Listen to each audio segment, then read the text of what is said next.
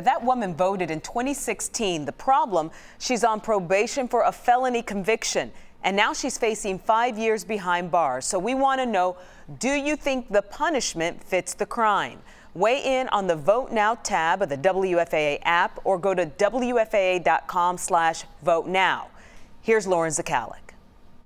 43-year-old Crystal Mason is facing 5 years in prison for something her attorney says was an honest mistake. And she had a good faith belief that she could vote legally, and she did so. Warren St. John says Mason was on parole back in 2016 for committing a federal tax crime when she went to vote in the presidential election. It is illegal to vote in Texas if you are convicted of a felony and still serving your sentence, including parole. Did she know that she was committing a crime? She did not. That's her defense, and she testified to that this week in court, that she was never told by the federal judge she couldn't vote.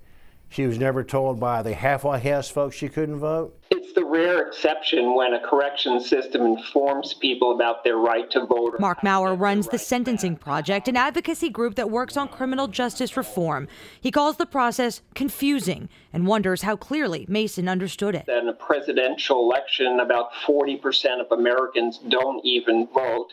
And here we are putting somebody in prison for 5 years for wanting to participate in the process. And she specifically told the trial judge, if I would have known it was illegal to vote, I would have got up and left. Despite her testimony, a Tarrant-County judge sentenced Mason, seen here in a previous mugshot, to 5 years in prison during a bench trial this week.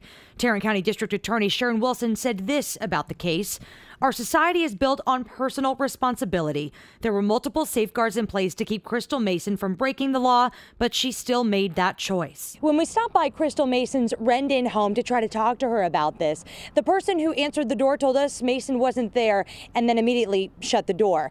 We weren't able to reach her by telephone either. She's very sad, and she changed her life. She's not the person she used to be. Mason has appealed her conviction. In Tarrant County, Lauren Zakalik, Channel 8 News.